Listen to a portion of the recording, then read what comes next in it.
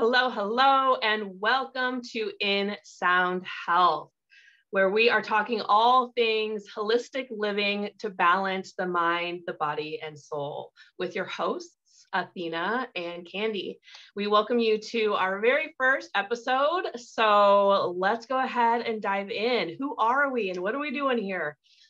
First, we'll start with Candi. This is beautiful Candi. Go ahead and introduce yourself. Hi, I'm Candi. I am a yoga instructor. I'm the owner of a yoga studio here in Belle Plaine, Iowa. I opened it about a year ago and it's going great. Really receptive, even in a small rural community. And so I have the yoga studio, practice and teach yoga. And then I also am a sound practitioner.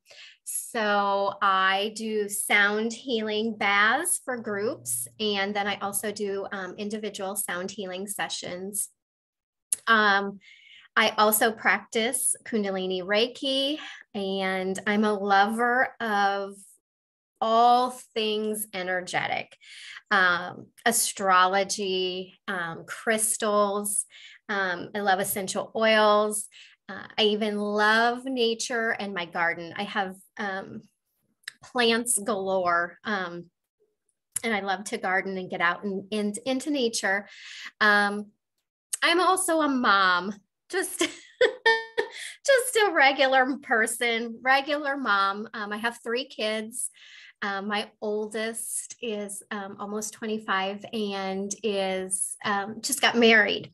So I've already gone through that, leaving the nest. But then I also have 2 at home. So I'm still doing the mom thing every single day. So, and I am so excited to be here with Athena and doing this because this is growth for me. I struggle with speaking authentically about who I am and my gifts. And so this is growth for me. And this is what I need to share with all of you as well. Thank you. I love that. I'm so happy that we're doing this together. How fun. I know. So, my name is Athena, and I live in another small little town, not the same town as Candi, but I'm in Marengo, Iowa, and I'm a mom with 2 kids as well. 2 kids, 2 dogs.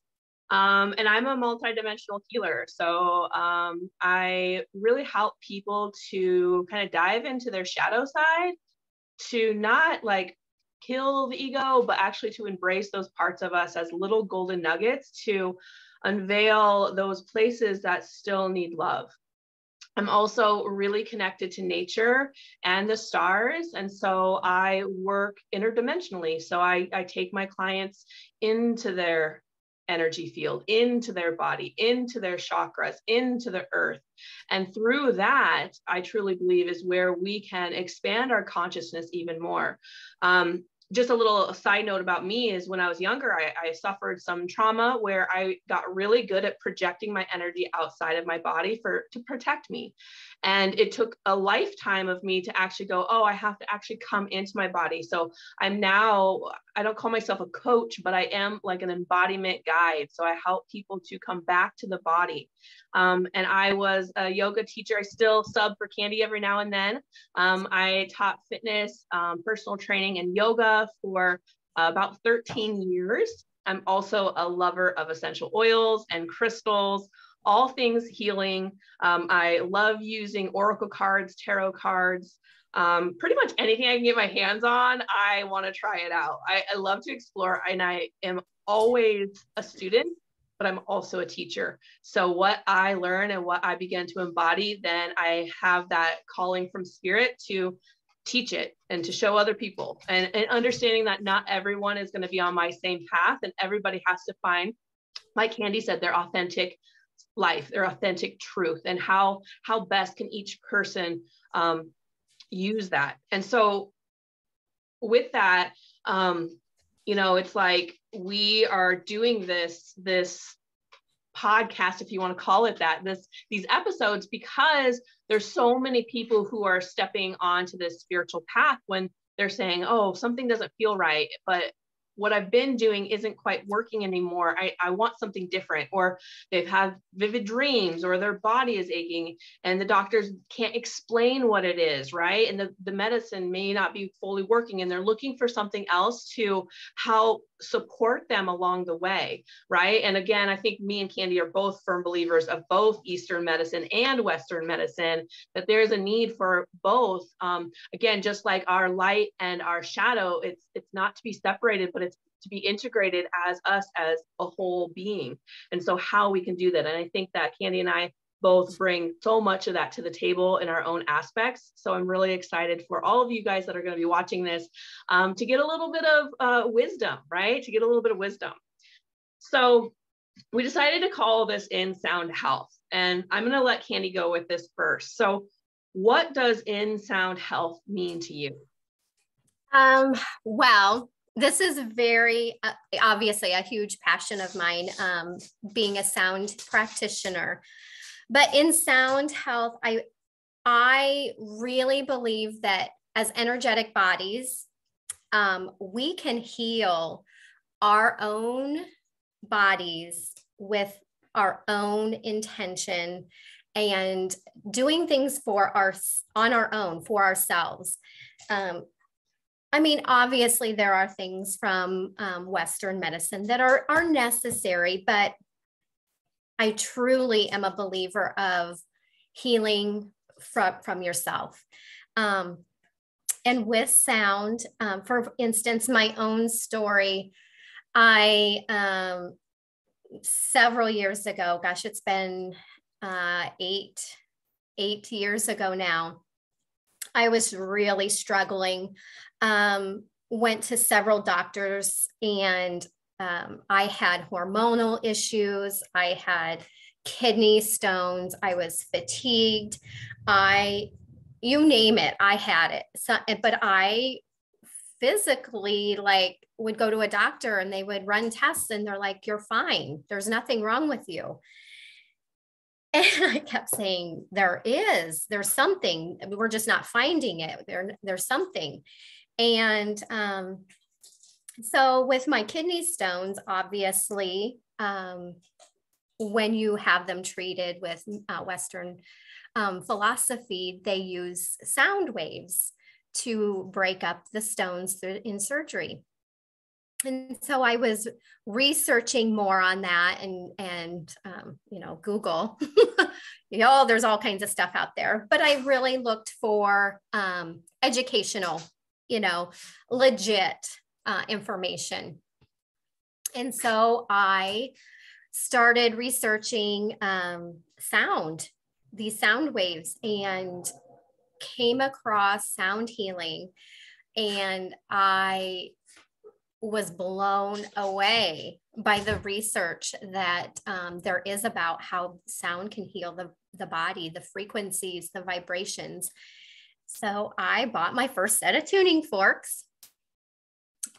I mean, really $25 for a C and a G, and started using my forks on my core of my body around the kidney area, and daily, 2-3 times a day. Whenever I had 10-15 minutes, I would use my forks, and went back to my urologist in after about 6 months of practicing this daily. And he says, what are you doing? Well, and of course I was doing other things too. I had changed my diet a little bit. I was using oils. I was practicing yoga, relaxing yoga, because there are different forms, but I needed to slow down. But he says, what are you doing? And I said, why? And he's like, because they have significantly improved. And when I talk about kidney stones, some people have a few here and there. My kidneys were full of particles. It was just unreal. And so I was super excited. And he's like, well, whatever it is you're doing, he goes, because I told him, and he's like, oh, which, you know, a medical doctor can't say if that's actually what's working or not, but he said, keep doing it. And so I did. And I can say that I do still have kidney stones. I mean, it's just going to be it's actually how fear manifests in my body. And so I will always have them, but this is a way that I can contain and heal myself, you know, when it comes up. So sound for me, firm believer in all the things that it can do, whether it's stress relief, physical ailments, you know, being a sound practitioner, I see people come in and sometimes I'm blown away by the results, you know, with people that have physical pain. And we work on that physical, but what I normally seem to find is that physical manifestation of pain is actually something more mental and emotional being held in the body. And when they finally get that release, which often happens with the vibration of sound, they get that emotional release, lots of tears sometimes, lots of deep breaths, lots of releasing in the muscle twitching in the body. But when that release comes, the physical ailment, the physical pain in the body disappears. You know, we've released that. So yeah, sound health is it's the way we're moving forward. I am so excited. Every time I turn around, there's more people reaching out and talking about the sound and, oh my gosh, I did this, or oh my gosh, I've experienced that. And I am so excited for where we're headed with it. So yeah. I love all of that. I had so many little nuggets that came into that. I'm like, writing notes. But I won't get too off center. Yeah, I know. But yeah, and I think that's the beautiful thing is people are remembering that this is a way, and this isn't something new. And for me, like my soul remembers the ancient ways of like Egypt, and even before there with Atlantis and Lemuria, and how sound was so important. So if we want to get more to the soul part of the sound, which is kind of where I come in, is I remember that through my own activation of my voice through what I call soul language or light language, which basically came to me.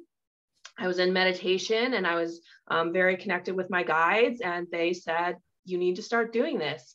And it was so bizarre because they said, you need to go live in a particular group that was over 6,000 mystics. So other people learning and practicing their gifts. And I was like, what? I don't even know. They're like, no, just go. And I trusted in myself, and I trusted in the guidance I was receiving. And so I did. I went live for like 30 seconds and just started speaking. Some will say, like, you might have heard it speaking in tongues, like that's another term that people have used, but really that's like there can have a negative meaning behind that because of maybe religious dogma. So it's kind of removing that religious dogma and going, what is this for me? And it's really my truth and who I am and how I am bringing sound healing back into the world through this soul remembering. And when we go back to the ancient times, sound, yes, was absolutely used for our bodies. It was used to heal the emotion and the mental, but it also was how we moved objects. We actually used sound. If you guys follow like the History Channel or even like Gaia TV, there's some incredible evidence that they are starting to reveal these days. I would say the last like 10 years, especially, a lot of the pieces are coming back into place when it comes to sound healing. They have like tools and things that they use to literally move megalithic structures. This wasn't something where they had like a crane that we now have. They used sound frequency to move huge 10-ton objects. Like it just blows my mind. And I know you're getting so goosebumpy over there. I can feel it. I know. Yeah, that's why I say every time I turn around, I read something more on what sound has done for us. I'm blown away every time. Something else comes up. And yeah, and you're talking about your light language, and for everybody, it's something different. What sound can do for them and how they heal. You know, some people tone or chant or, you know, mantras of different kinds. And you just sometimes have to play with everything a little bit till you find your thing. And yeah, you know, so mine, I love when I go to and do sound baths, group sound baths. And I love to hear the feedback. I love the fact when people say, oh, when the drums came in, I'm like, yeah. And they're like, I had this, like I remembered back when another life or something, you know, I don't know how to explain it, but I just felt like I was in another world. And I'm like, yes, that's where we're tapping into that remembering of who we really, really are. So. Yeah. Away from the forgetfulness, or what some people call the collective sleep, or the blanket of amnesia that's kind of been placed over humanity, which we can do a whole nother session, a whole nother video on that. But yeah, it is. It's remembering who we truly are at soul level, and how it's not separate from our body. We integrated and incarnated into this beautiful body, this material, like this body is amazing, and our cells respond, just like you were talking about your kidney stones responding to sound. Our cells do that. Our DNA, we can actually activate our DNA. We can stimulate our genetic molecular structure to program it to how we want to program it. So this is why it is important sometimes, like the music that we choose to listen to, maybe, and I'm not saying like don't ever, because we are also here to experience all of life. We're here to experience what brings us joy. And sometimes we need that like heavy metal, like ass kicking kind of music. Other times, like if we have an intention to really increase our vibration and to start to heal something within ourselves, we can choose those frequencies, you know, by going to Candi, or coming to me for light language, or listening to something on YouTube, right? There's so many frequencies that you can find, and amazing resources that can actually help you to reprogram your DNA. And that is really, I think, where so many people are starting to kind of maybe grasp a little bit, like, oh, okay. It's just like, you know, everyone's been talking about the mental aspect. You can reprogram your brain all the time, right? Your thoughts and things like that. But let's talk about the DNA, because when we get into the DNA, that is soul level and ancestral. So that is, again, going back all the way to, you know, origination, or all the way to those past lives where the drums are bringing out that more primordial being, that energy that's within us. And having those flashbacks are on purpose. It's something that your soul was like, okay, at a certain time you're going to meet this certain person, and she's going to activate you to a new remembering. Okay. And so that's kind of what we do. We like activate people into remembering who they are. And I think sound is all of life, because everything is made of energy and everything is made of sound. And so it really is the way. It is the way to shift and grow and expand and awaken and seed new consciousness onto the planet. Yes, absolutely. Oh. Let's just make some noise here. I know, like I need to. Well, and I want to say something else here too, because one of the vows of contracts that I had to remove from my own soul in this lifetime was the vow of silence. And I held that for my ancestors. So it was my mother and my mother's mother and my mother's mother, and back and back and back. And not just my genetic lineage, but also my soul had other parts that were capped, strangled, you know, hurt to a place where I wasn't able to speak. And so I remember even when I started doing fitness, like I would kind of forcefully breathe, you know, and it took a long time. I'm like, why is my throat so raspy? Oh, because I'm forcefully. And then when I started to finally take yoga, which was like, felt like 100 years ago, I was uncomfortable to slow down. I was used to fast paced, heavy breathing, do. And it took me a while to like actually get comfortable to even hearing my own breath. And I know you've probably experienced this when you tell people to sigh it out, like you don't hear anything because people are like, I don't want to make any noise. I know. I always find it like I used to be the same way. I would be like, okay, just shh, as quiet as you can be. Now, oh gosh, let it all out. And I really make it, I try to make the breath in my classes a real focus. So people do get more comfortable hearing themselves. Because it's not all, you know, just the act of breathing, but the listening to your breath and what that can do for you as well.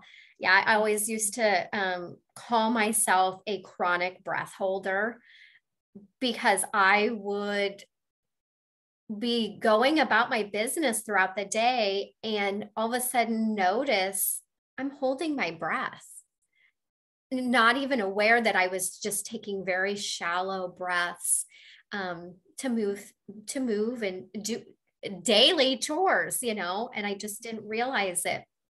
And with the practice of yoga, that's really when my practice got so much deeper, was because I was not only doing the poses for my body, but I was making that connection between my body, the breath, and the mind. And when that clicked, man, the whole game changed for me. I was like, this is what I'm supposed to be doing.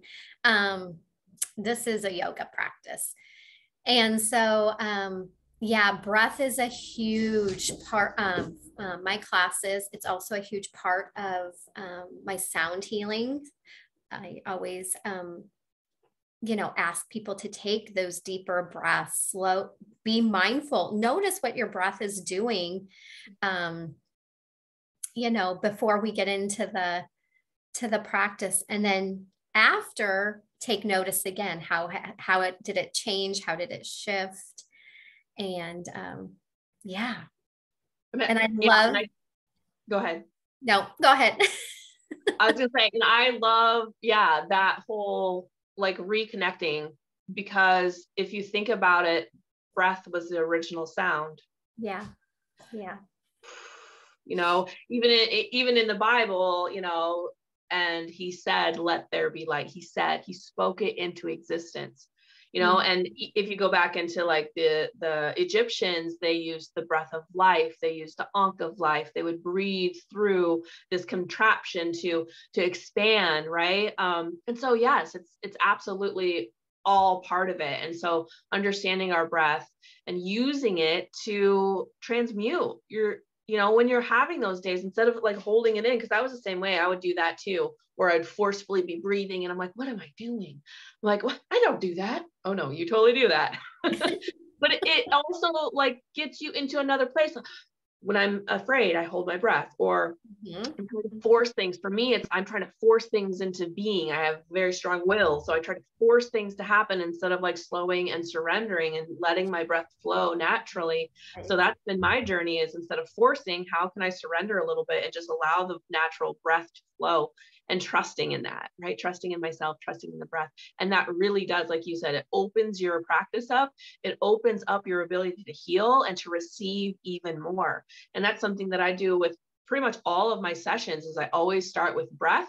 Then I start with some sort of guided visualization, go into the chakras, opening up the chakras, and then we continue to breathe. And even sometimes when I'm working with someone, I'll notice their breath stops and I'm always like, nope, you got to keep on breathing, because that's going to help transmute this heavier energy. So screaming, right?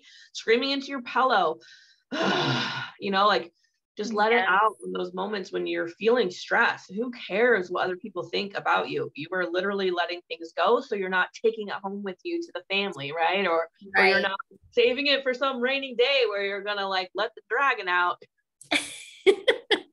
That's important. It's a process. And again, too, like I used to have judgment on myself when I would breathe a certain way, or I'd make a noise in front of people. And then it was like, wait, let's just breathe. And like Candi said, acknowledge that breath. How does it feel? What does it sound like without judgment? Like, oh, it sounds shaky. I sound, because we can go into that dialogue in our mind as well. Right. Yeah. I find the car is my most valuable place for releasing some horrible sounds.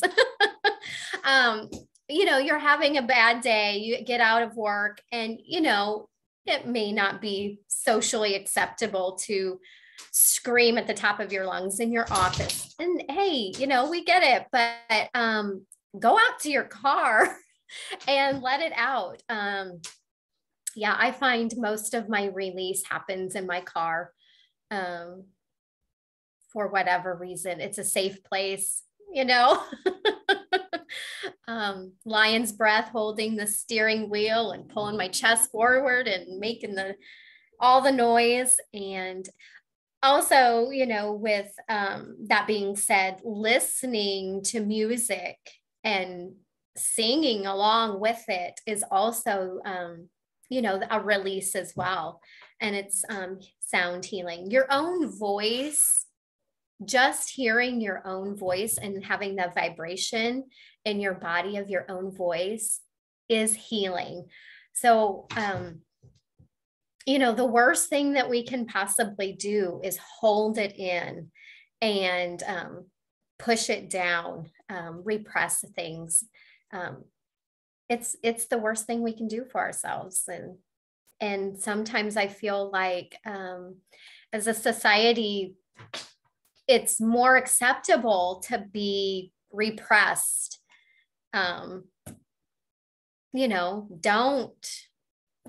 Don't show that kind of emotion,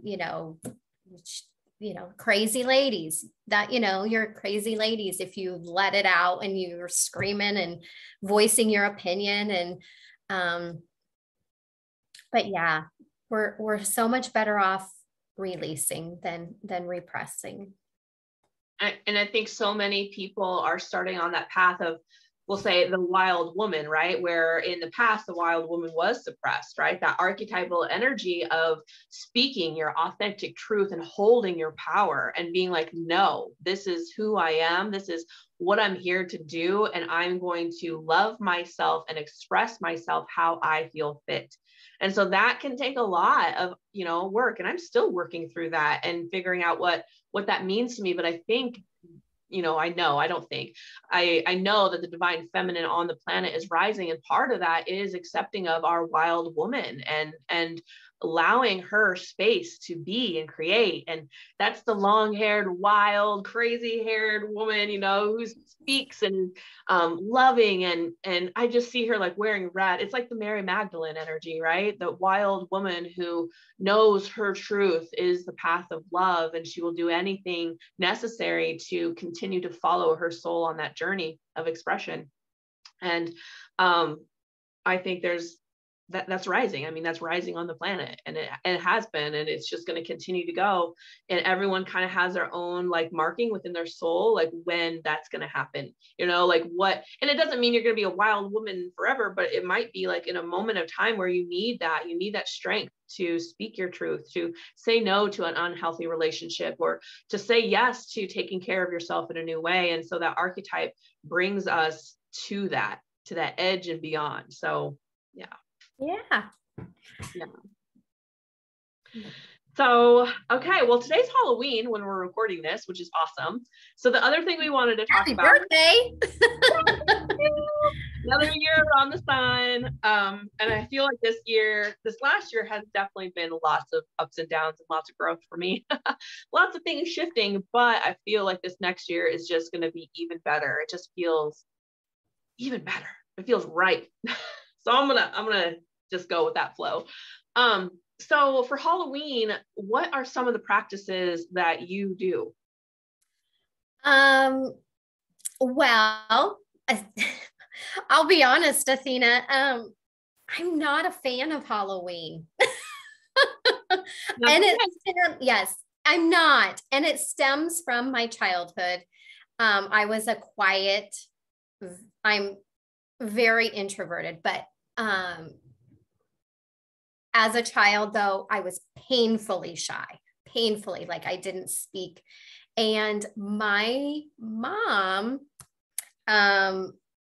was all about the costumes. And so all of my costumes every single year was this huge ordeal of like homemade costume. It was to the hill, top-notch costumes. And for a child that was extremely painfully shy, did not want to be noticed or looked at or spoke to, it was torture, complete torture. And you go to the contests and everybody's looking at you. And I was that child that was traumatized by Halloween costumes. So I love fall and I love celebrating the season. I love the season, but the actual commercialized part of Halloween, not for me, not for me. But hey, everybody has a thing, right? But for myself, this time of year is about the ending, the ending of the summer season, the ending of harvesting, all the work that we've put into this year, we're starting to wind down. And for me, that means looking back, what worked for me for the year and what didn't, and kind of refocusing for this next year ahead. So I set lots of new intentions at this time of year. And most of them, I kind of looking back through my journals, seem to be more related to my body at this time of the year. Taking notice of my body, what kind of rest I need physically, and the changes that I can make for feeling physically better, because you kind of start to get into the longer nights, it's darker so much earlier, and we just kind of get into this maybe rut where we don't move as much as when we're outside in nature and the days are longer and the weather is warmer. So I really make changes to that part of my routine. And I find that I rest more, my exercise. I don't call it exercise, but I guess other people would probably call it exercise, but just maintaining my physical strength changes for me in the winter months. And along with my diet, I make some different diet changes. I follow an Ayurvedic practice, not too like strictly, but I incorporate that into my daily practices. And so my diet changes. This is when I drink more tea than probably all the rest of the year combined. My go-to in this time of the year is a night tea, and I get excited about it. I kind of, during the summer, you're wanting to cool off, and you just don't drink near. And then I get excited because, it's time for tea again. And so, yeah, I incorporate that at this time of year. And, but what I actually do as far as on this day and for the next 7 days, I lost my father 5 years ago. So for me, he's my go-to when I really need guidance. And so on this day, and then for 7 days, I just have my picture of him and I set a candle and I light it for 7 days, just to show him the way here, to visit with us, and so we can communicate, because he's with me all the time. But this time of year, it's just so much easier to connect. The signs and the synchronicities and the messages are really, really strong at this time of year. So that's my big ritual, is setting out my candle for my dad and lighting that. And of course I do the whole trick or treat with my kids, but they're starting to get a little older. And so that's changing too. But that's our plan for today. Yep. I think that's amazing. Yeah. Yeah. And for me, I'm going to take my kids trick-or-treating too. I used to get all dressed up and go out drinking, but that's been a long time ago. But yeah, I do the same thing. I bought myself some flowers, some roses today. I'll take a picture and probably post on social media later. But I set up an altar for my ancestors. And again, just a little recap, like, I wasn't super close to my family. Like we weren't really close. And I always felt that I didn't fit in, because what I was being taught just didn't feel right all the time. And so that was hard for me. And so our families were never super close. But what I realized is, like, I started to remember my soul incarnations and my soul family. So I was receiving a lot of support from the other beyond the veil, right? From my spirit guides and the ascended masters that I choose to work with. But through that, understanding them and celebrating them this time of the year, then I started to slowly start to connect with my ancestors. And so now I have a big altar that I have set up, crystals galore, feathers. Like, I have one in my bedroom that has little trinkets from like family members that I have gotten over the years. And that's like a way to celebrate them and to honor them. And then I have the big one that I did, which what I do is I decorate a pumpkin. And so I use whatever herbs, I use cacao, I'll put honey on it or whatever I want on it. And then I set it out on Halloween night. And 2 years ago, I actually started that practice. And 2 years ago, the first time I set it out, that pumpkin was gone the next day. And in its place was a blue jay feather. Yeah, goosebumps, right? Oh, yeah. And the magic that happened all leading to that was just like, oh my gosh. But yeah, I kind of will write some stuff down and then I'll burn it. And then I do that little pumpkin thing. Mm-hmm. And now I'm trying to get the kids involved with that a little bit too, so they can start to honor their ancestors, even if we don't know who they are, like understanding that they're still part of us and that we are here doing our own internal work to basically bless our entire lineage, right? Mm-hmm. Bless all of our ancestors. And so even if you don't have a practice, the one thing I would recommend for everyone is just taking a moment, lighting a candle and just saying, I bless you. I bless all of my ancestors forever.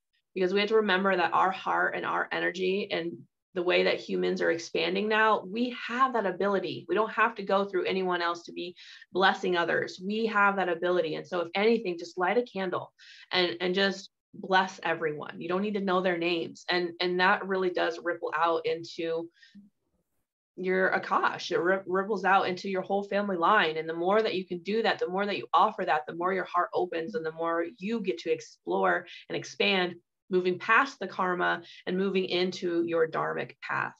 So yeah, that's a little bit about what I do, I guess.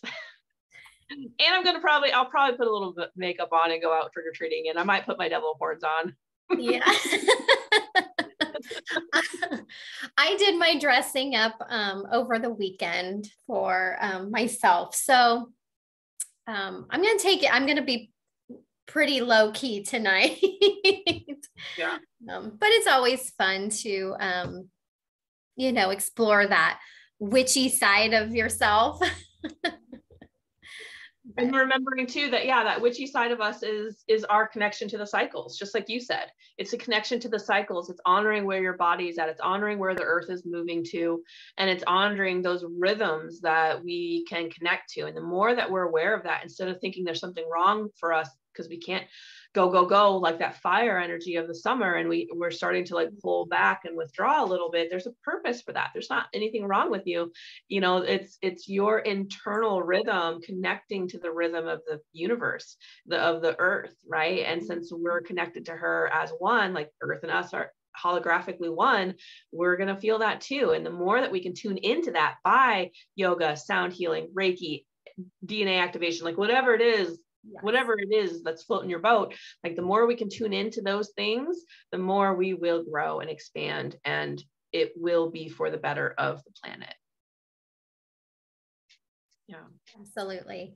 I always say, people will come into a class and they're like, oh, and it go, and the seasons, you feel people's energy change, with the seasons. And this time of year, everybody starts to be like, I'm so much more tired. And I always say, rest. And I have to listen to my own advice too, because we do live in a time when it is more acceptable to go than it seems to be to just take your time and slow things down. But yeah, I always say, well, rest. We should rest. My classes change, at this time of the year. Not all of them. I mean, I still have some intense classes where we do a lot more movement, but the majority of my classes slow down and we rest our bodies a bit more, tune into our physical bodies and how they feel at this time of the year compared to the other times. So yeah. I love that. All right. Well, I want to say before we go, what is one tool or tip or yoga pose or sound frequency that you want to give people to explore over this, fall season? Oh goodness, I have lots of tips.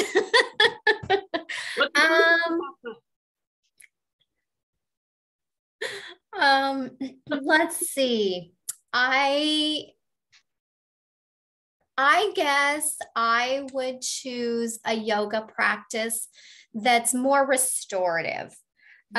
Get some pillows and some blankets, and use them to support the body, like reclined butterfly pose, opening up the hips, opening up the chest, reclining in that, and just a more restorative practice, for the next couple of months.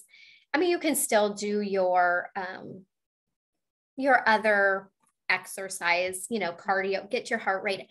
But, for that, I would even suggest just walking outside, just getting out in nature and walking outside and being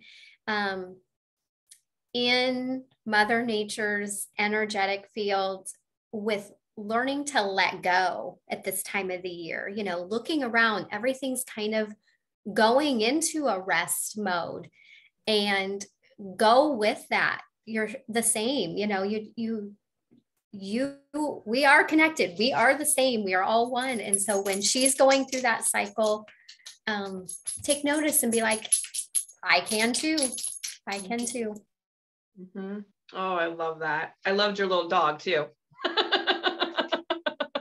It's so cute. I know. It's not good. I'm surprised mine aren't barking. So well, she was told that if she doesn't be quiet, she has to go in the other room. She just looked at me like. I love that. And something you just said too, like, this is that what they talk about in transformation or the butterfly, right? This is that death process. right? And so we have to let those things go. And so it would be great if you could write down some things today, or as you listen to this, like what is no longer serving you? What doesn't feel good? Like Candi had said, reviewing, like where has this last year been for you? What worked, what didn't work? And maybe burning those things that no longer serve you, and then rewriting what it is that you want for this next season, and listening and honoring your body. And then I also want to say a crystal, because I love using crystals too. This is, oh, I don't know if you can see it very good. This is, I never say it right. It's Athena. And so this one's actually really good with connecting to the fairies. It's connecting to your ancestors, which is really important right now. The ancestors can teach us about how to go through these cycles of nature, because they've done it, and they were much more closer to the earth and the cycles than, you know, what many of us are now. I mean, we're getting back into that, but so you can call on them. You can place this in your non-dominant hand and bring it to your heart center. And so it's in prayer position, and call on your ancestors, the fairy, and also Mother Earth. This is a stone closely related to her, and really call them in and ask for that wisdom and, you know, that insight to the seasons, and to the knowledge and wisdom that the ancestors have to help you on your path forward. Another thing that I thought would be really cool for you, Candi, this stone is awesome for like fairy gardens, or put it in your plants, or put it in your trees, or put it in your garden. And this brings forward those kindred spirits that can help with that wisdom and the information of the cycles. So I thought that was just perfect. Yes, love it. Well, this was so much fun, and I look forward to our next one. And I hope that all of you guys watching will continue to listen in and let us know your feedback in the comments. This will be on my YouTube, but I will put all of Candi's links to get a session with her. I highly recommend her. She's amazing. Or if you want to book a session with me, I would love that as well. So we'll make sure to put all that in the comment section below. And I hope you guys all have a great day. Bye.